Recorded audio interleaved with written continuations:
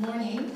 My daughter Molly actually vetted my clothing today to make sure that I met the code. And so she said, you know, the sleeves and the length and so on, so didn't want to get into trouble. So, how many people here don't know what they want to be when they grow up? Okay, so you notice that my hand is up too. And the thing is, I never did know what I wanted to do when I grew up because I was interested in basically everything. And I always hated those other kids that said, oh, I want to be a doctor. And they always knew from the time they were 5 they wanted to be a doctor. I was always very envious of them, but not anymore because I think that, you know, I look back on my life and I really followed a crooked path, partly because of the people I met along the way, and partly because of things that happened to me, both good and bad things. I grew up in a place called Brampton, Ontario, and if you've ever been there, you'll understand that all I wanted to do was get out of there. So I went to, I looked on the map as the furthest place away that I could go to university, and that was UBC. In fact, I could have gone to Victoria, but I settled for Vancouver, because I wanted to be in the mountains and by the ocean. I didn't really know what the university offered. I didn't really care. But in my second year there, I was so bored. I didn't know what I wanted to do. I signed up for an economics course for some reason, thinking commerce. I don't even know how to open a bank account. But anyway, so I went to see one of my profs one day because I was really discouraged. I just thought, what am I doing here? And she said, you don't belong here. You go to Europe. You don't belong here. And I said, really? Like where? And she was German, so she said Germany. And I said, well, I don't speak German. And she said, that's okay. So the next thing I know, I was signing up for an exchange program to the University of Waterloo to go study in Germany. And I arrived in Frankfurt on a train, had no idea what people were saying to me. Well, first, at Waterloo, they wanted to interview me, and they said, so how's your German? And I said, I don't speak German. They said, oh, come on, like as if everybody speaks German. But in fact, in Waterloo, a lot of people do. There's a lot of German families there. That's in Ontario. It used to be called Berlin, I think. Anyway, so he said, I'm going to talk to you in German, and you tell me what I said. And I said, I'm telling you, I don't speak German. So he says, like, wie geht's dir? And I said, I don't know what he said. He goes, you'll do fine. So the next thing you know, I'm on a train headed from Frankfurt to Mannheim, Germany. And I get to my residence. I have no idea what people are saying. Honestly, it's like, oh my God. And I thought, okay, I'll just pack up my bags and go home tomorrow. This has been a really stupid idea. So then as I'm opening up my suitcase, I read a note from my dad saying, we're so proud of you and we know you're going to do well and, you know, hang in there. And I was like, oh man, now I can't go home. So I pushed through. I learned how to knit during my classes because I couldn't take notes. And I watched a lot of Dallas, the show Dallas in German, and Sesamstraße, which is Sesame Street in German. And eventually I learned German, and then I realized I didn't really want to talk to these people. So I went back to UBC and finished my degree. And I had a degree in political science because while I was in Germany, I became very politically active, much to my mother's chagrin. She was worried I was becoming a terrorist or something. And so I had this degree in political science. Well, what do you do with that? I have no idea. And so a friend of mine, again, this is an example of meeting someone along my path, worked in a women's prison, and she said, well, you know, they're hiring right now at Family Center for Women. Why don't you apply? And I said, well, I haven't even taken psychology. She said, oh, it doesn't matter. So I said, well, I speak German, you know. So I applied for the job, and the warden said, I think it was the last thing he was doing before retiring, so he gave me the job. I was really bad at it because I was terrified. But I did it for a year, and I actually found it, like, I had to work the night shift alone, and you had to do these rounds where you check on the prisoners. It's all women. And they knew that I was scared, so they would hide in their little rooms and jump up to scare me at the windows. So after a year, but But the good thing about it was I talked to these women about their stories, like how they ended up in jail, what crimes they committed, how they committed those crimes. It was really fascinating. And I thought, you know, a lot of them were really cool women who just had really crappy lives and had, you know, good stories to tell. So from there, I applied to journalism school because, again, I met a friend who said, well, I'm in journalism school, why don't you apply there? I said, okay. So I applied to journalism school, and while I was applying for jobs out of journalism school at the Toronto Star, the guy interviewing me saw that I had gone to Germany without learning German, and he was so impressed by that he hired me. Like, he didn't even know what kind of writer I was or a good journalist. He just thought anyone who can go to Germany without speaking German, you know, has got to have some kind of gumption or is an idiot. So he took a chance on me, and I worked at the Star for the summer, and then from there I wanted to come to Montreal because, again, I had a friend in Montreal who said it's a great city.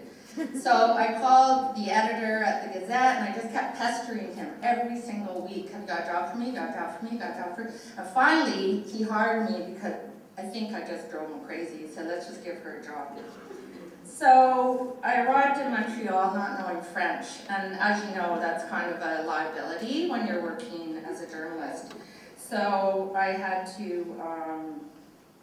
you know, I had to learn French pretty quickly, and I made a lot of really stupid mistakes. And so through this whole journey, and like I'm still at the Gazette, I've done other jobs, worked at other places, the Canadian Press, I've gone to work in England and in Africa to report from Rwanda and so on. And now I've ended up back in at the Gazette as the justice reporter. So I cover courts and crime. Most recently I covered the Luca Magnotta murder trial, which was one of the most difficult things to cover in my life, in my career. So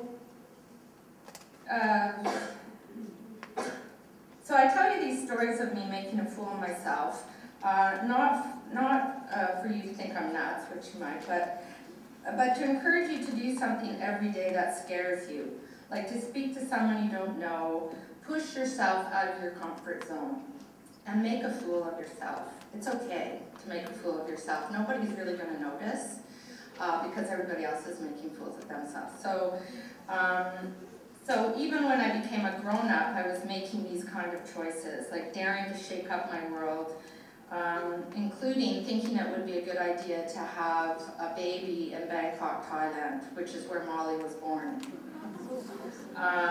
She's now 18 and has graduated from Villa, and that was 2 years ago, and she still has the prom dress she spent months searching for, which is probably what you're doing right now. So if anybody wants a prom dress, we've got one that will never be worn again, with matching shoes, which took months to find.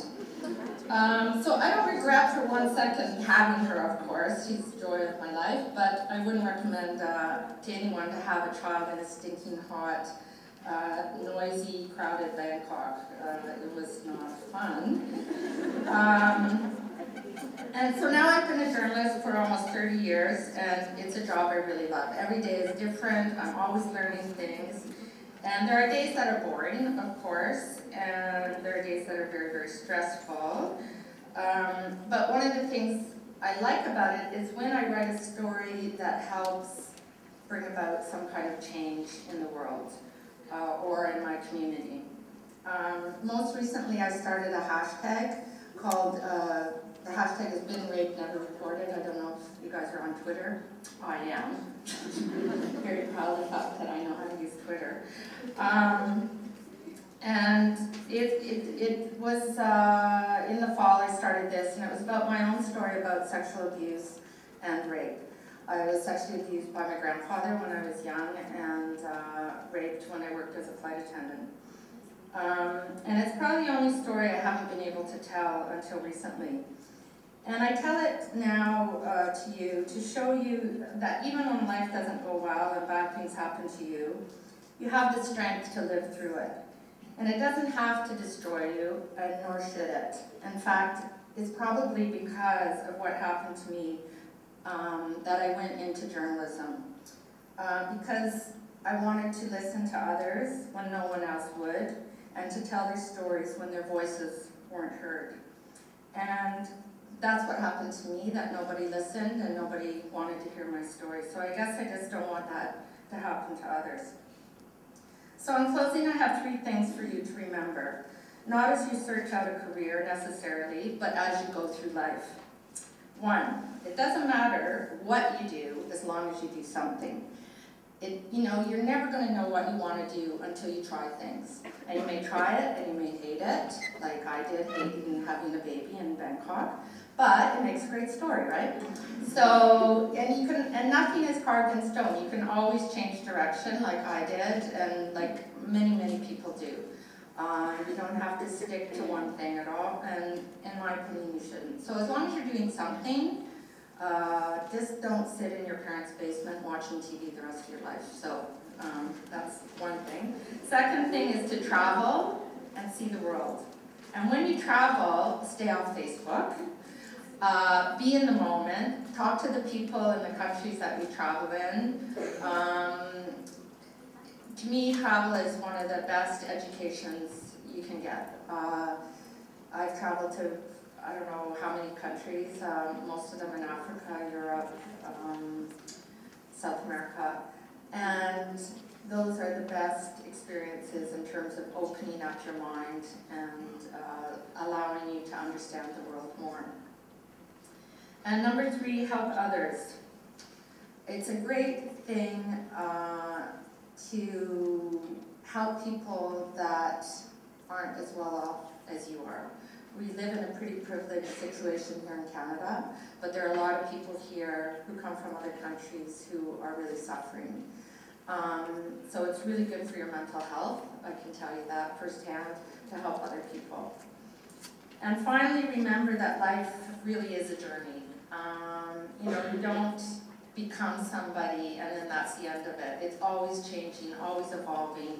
There'll be things that happen to you, both good and bad.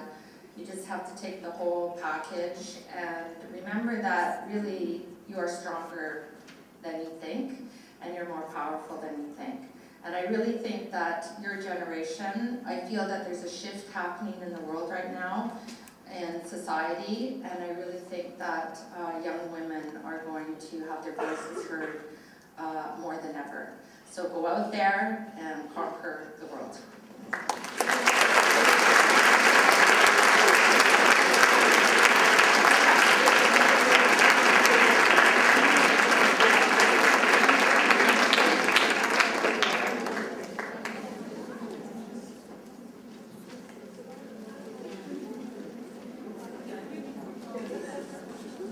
On behalf of all of us, I would like to thank you, Ms. Montgomery, for being our keynote speaker today. Thank you for teaching us that it is okay to be pushed out of our comfort zone, and it is okay to look like a fool. Our path, our journey will not be easy, but we know that we will achieve success eventually.